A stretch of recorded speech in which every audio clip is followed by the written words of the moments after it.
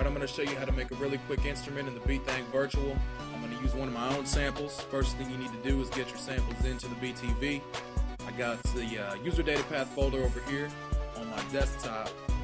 If you don't know how to set that up, check the other videos. It shows you how to. But I've got it on my desktop here. Click on that. You see the samples. I drag vin.wave onto the samples. And now it's in the samples folder. So all I need to do next is go to instrument mode. So whenever you bring something, any of your own samples into the Beat Thang Virtual, you need to either make a kit or an instrument and then use those in the pattern mode. So I'm going to go to instrument mode and then push on new in the middle. Over here on the left you see the factory and the user. Click on user and you'll see the vin.wave, which is what I just brought in. Go up here and turn this up a little bit. First thing I am going to do though is set it on gate because I know the sample is about 7 to 10 seconds long. And what gate does is when I let up on the key, the sample will stop playing. So once you push the key, the sample starts. And once you let up, sample stops. And I'm also using a MIDI controller too, so you're not going to always see me pushing these buttons down here. So you've got that. First thing I want to do is some quick editing.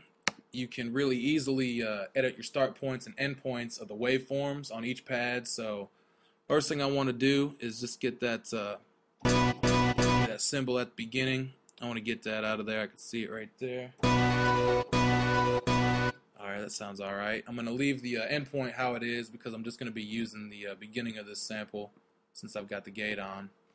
But this feature does make it really easy to chop samples. You know, you can just drag it over to as many pads as you want. And, you know, I've got the same sample on each pad.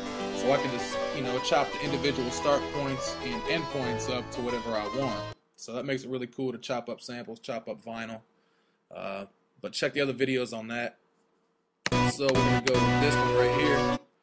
And next thing I want to do, since I want to make this an instrument, I'm going to key span it. So basically what that does is, you know, pretty much as it says, it spans your sample across all the keys.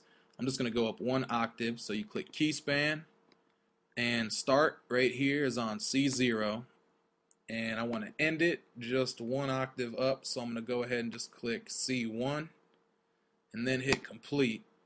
It'll overwrite that last stuff I did, so that's okay. So there you go. It goes all the way up to there for that sample. And if I want to use this now, what I need to do is first save it. So I'll go ahead and save. I'll call this, just leave it at new inst. And it's saved, and then we need to go into pattern mode. And then go over to new.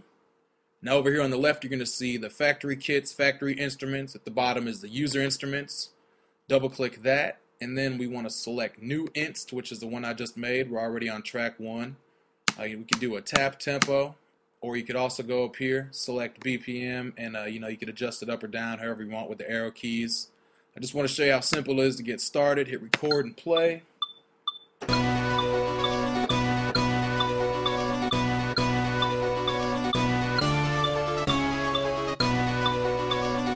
Just keep that going, and I'm going to select track 2. We want to find another kit.